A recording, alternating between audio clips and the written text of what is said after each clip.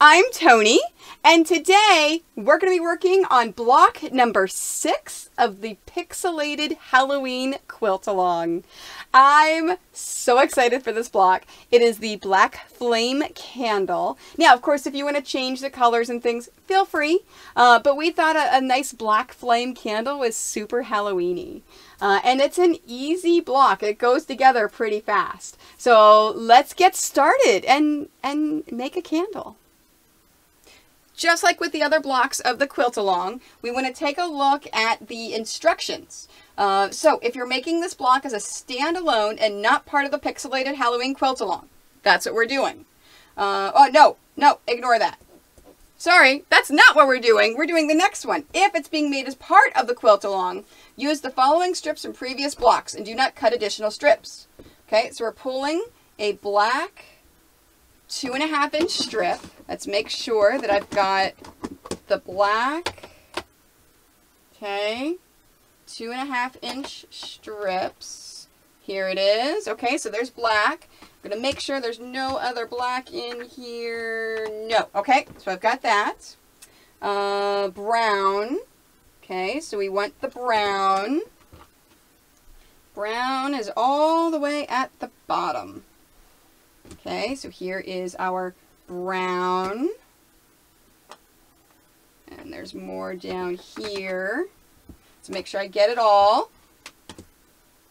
Okay, then we've got that. So we've got black, we've got brown, the dark gray. Now I had to look at it because I'm like, oh yeah, gray. And I grabbed the light gray. I'm like, no, Tony, no. That is light gray. You want the dark gray.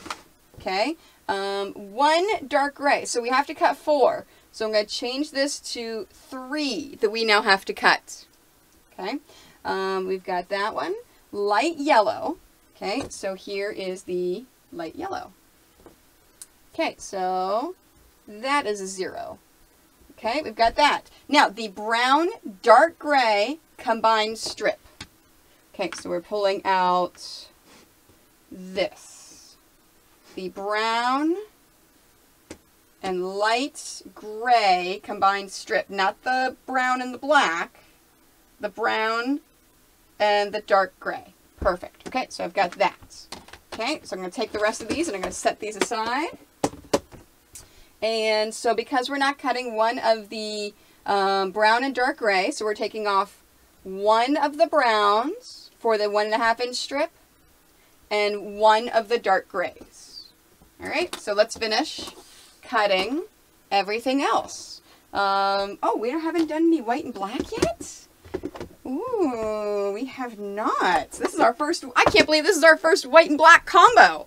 All right, so let's take a look at the rest of them. Now the white, we've got that. So I'm going to go ahead and I'm going to cut the remaining strips that are in here. After I cut those remaining strips, I'm going to go ahead and cut out the solid pieces. So the 2.5 by 14.5, the 2.5 by 4.5, 2.5 by 2.5, and then the 2.5 by 1.5 inch pieces. And then I will come back and we will pull all of the strips that we need for all of the combined pieces to then cut. Now, if you are like, Tony, I need to see exactly how you're doing and what you're doing, take a look at block number 1 that we have here for the quilt along. Just type in Pixelated Halloween Quilt Along block number 1 in the search bar at the top, and it'll pop right up, and all of the step-by-step cutting instructions can be found in there. But we're going to fast forward to save a little time for everyone else.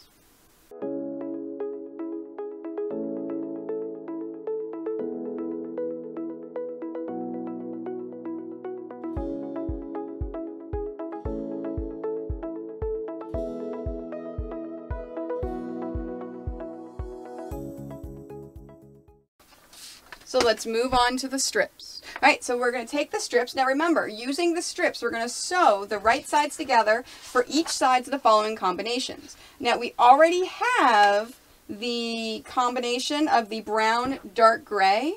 So I'm going to move it over from this page over to here, and brown, dark gray. I'm going to mark that off right there. All right. Now in this case, we need let me get my scissors, half white strip to half black strip. So I'm cutting the strip in half this way. Now with the white, if you're using the Northcott Toscana fabric, it's hard to tell which side is right. So I always flip it to make sure that the right side is always facing up for these. And then that way it's easy to tell whenever I'm doing it. So there's a half white. So let's go ahead and take the black and do that. And half black. Okay, next one is the black to dark gray. All right, so here's a dark gray strip and a black strip. A half brown to half light yellow. Okay, so we're going to cut this in half, and half brown to half yellow.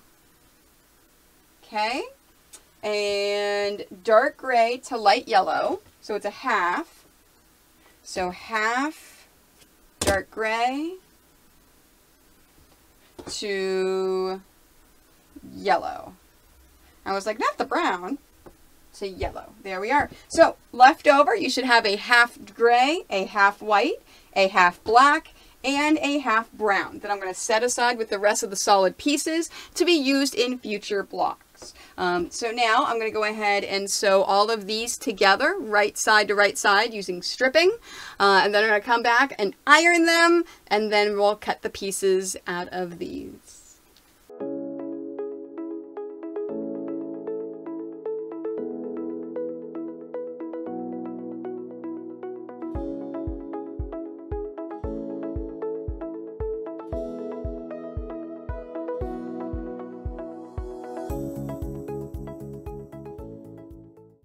We have all of our pieces now cut out, so let's get this organized. All right, how I'm gonna do it is I actually take a sheet of paper and I go row by row by row. And in fact, I'm gonna start with this bottom row, and we're gonna go do row 9 first. So I'm gonna do row 9 right there.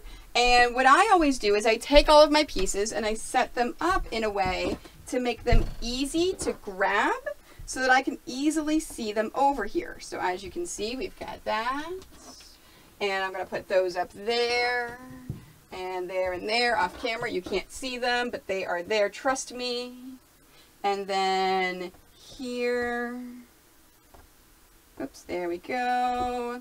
And then here, you know what, let's put these over here. Okay, so we've got all those pieces. So we're going to start with row number 9. Now remember, these arrows show us which way those seams are going to go.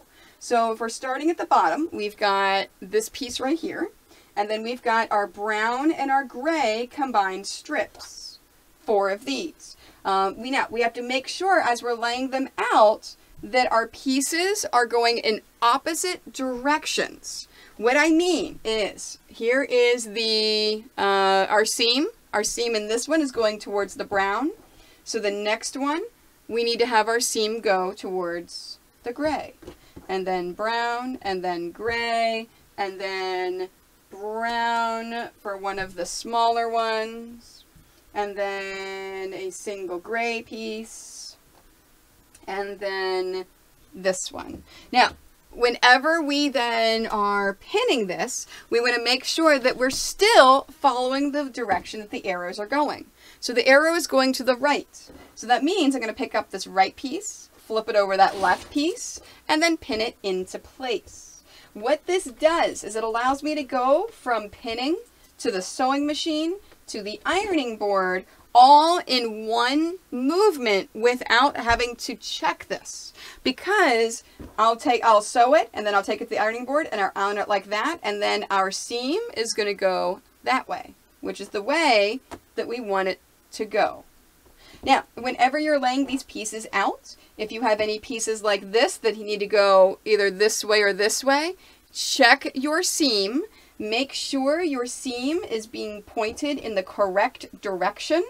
If your seam needs to go to the right, so example for this one, if the seam needs to go to the right, it would do that. If the seam's going to the left, it needs to do that. So make sure that you pick up the appropriate pieces, or if you don't have any appropriate pieces, just re-iron it. Re-ironing it is really easy. Just re-iron it. It's not a problem. There's no reason why you just can't re-iron it. And that's it. Now, in this case, oh, nope, I don't. If you have an extra piece that doesn't have a buddy, so if you have a single lonely piece, it's perfectly okay. In the next pass, we'll make sure that we include those lonely pieces. So I'll show you that when we get there. All right, so at this point, I'm going to finish laying all of the other rows out, and then we'll move to the sewing machine where I will show you how we're going to do some basic sewing on them, and yeah, and then we'll come back after I finish pinning everything.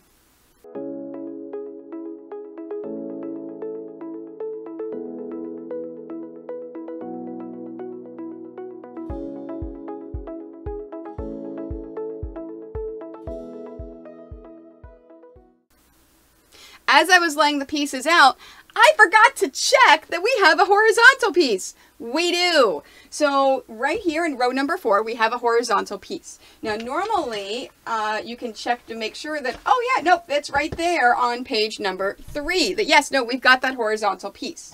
I'm going to go ahead and sew this now though. So I'm going to take this and I'm going to flip this up. I'm going to sew this together, and then that way it's easy for me to go ahead and pin and sew all the rows. So you're going to go ahead and see me sew this, iron this, and then I'll put it back in and continue on laying out and pinning the rest of the rows.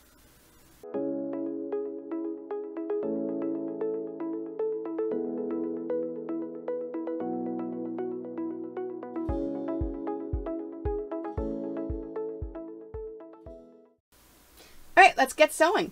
All right, whenever we sew these, we want to make sure we sew them as a scant 1/4 inch. Really quickly, that means that it's not quite touching this piece of metal. I use a 1/4 inch piecing foot with guide, so I know when I'm doing a 1/4 inch seam. If you want to learn more about scant 1/4 inches, I have a video down below that explains them. All right, so we always want to chain piece. Again, if you want to learn about chain piecing, I've got a video. It's down below. So we want to go ahead and just put them right in order to sew these pieces. So let's get these in town. Let's get that. And then we want to bring this over in order to do the next one. All right, and we're going to free this one. Let's go ahead and separate these chained pieces. So we've got there, there. Okay, and then after we separate them, I'm just removing the pins. Don't sew over your pins. It is a horrible habit. It's a habit that I've developed. But then you notice how I'm keeping them all flat exactly like they are. So that after I finish sewing all these, I'm going to take these, put them directly onto the ironing board and just lay them out just like this, and then iron them straight up so that the seams go in the direction that I want.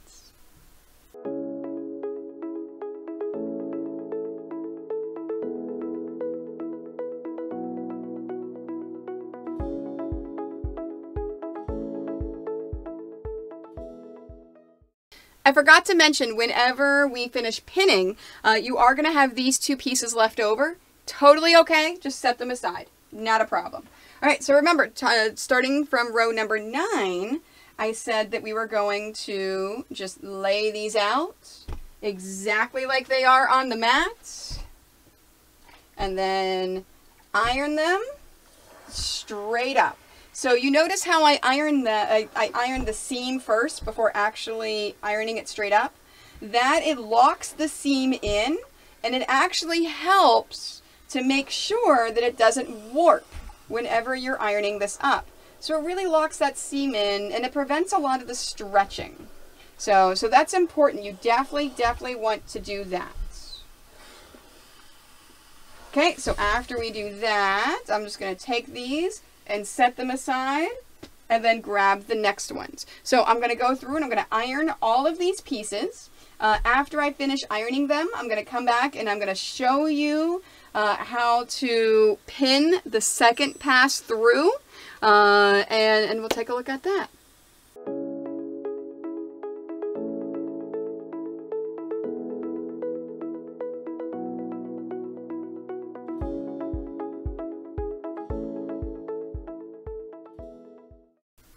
Normally through the second pass, I would go through and I would find one that has an odd number to show you that we leave that first piece out and then pin the rest. Unfortunately, every single one of these rows has a nice pretty even number, which I think is super funny.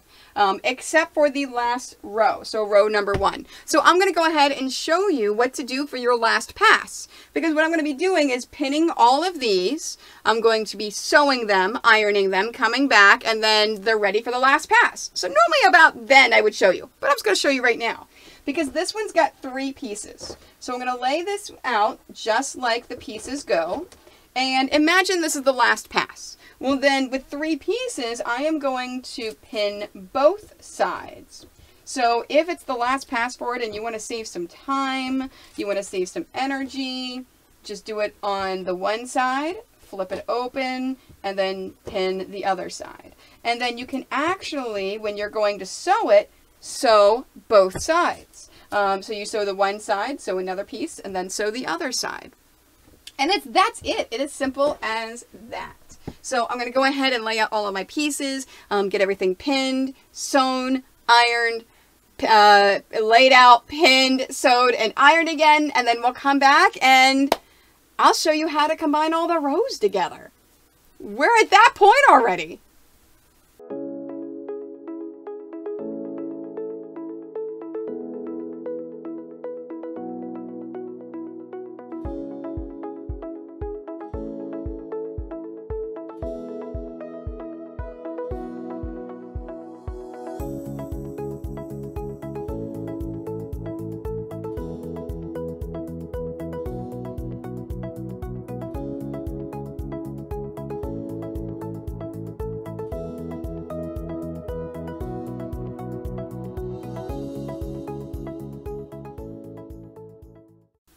All right, so now let's sew our rows together. So I'm going to show you the last 2, rows 9 and rows 8, of how to do it.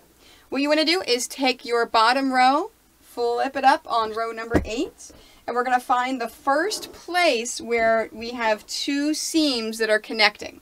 So in this case, it's right here.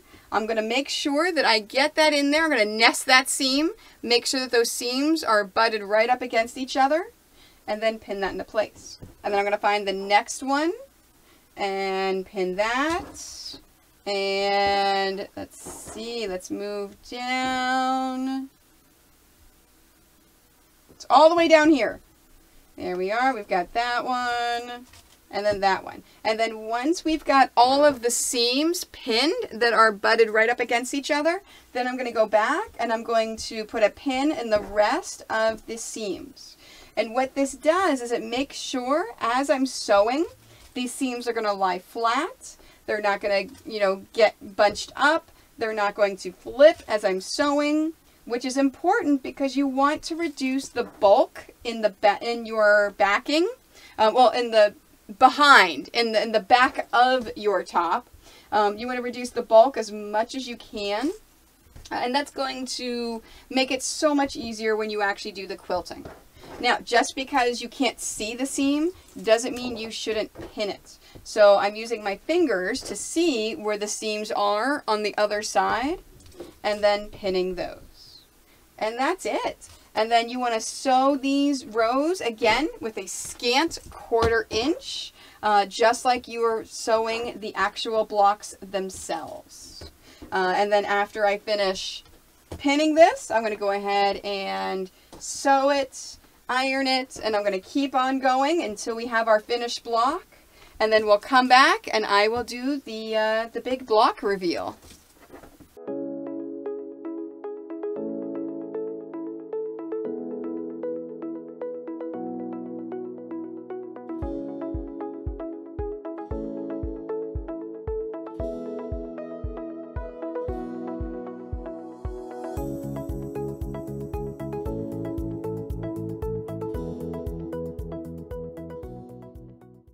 And that's our candle block. Oh, I love it so much. I love the grays that we picked for this quilt because they make the blacks pop so well, which is super hard with a nice dark gray. The Toscana line from Northcott is just amazing and just super, oh, love this fabric. Anyways, I hope that you learned how to make a candle block today. Don't forget to like my YouTube as well as my Facebook, Instagram, Twitter, Twitch, where I stream live. I also stream live here on YouTube. Check my schedule out on Mondays. Oh, and don't forget my Quite Nerdy Quilters Facebook group. We have a lot of fun in there. Share your stuff on Fridays for Share Fridays. And yeah, let's, I hope to see you around.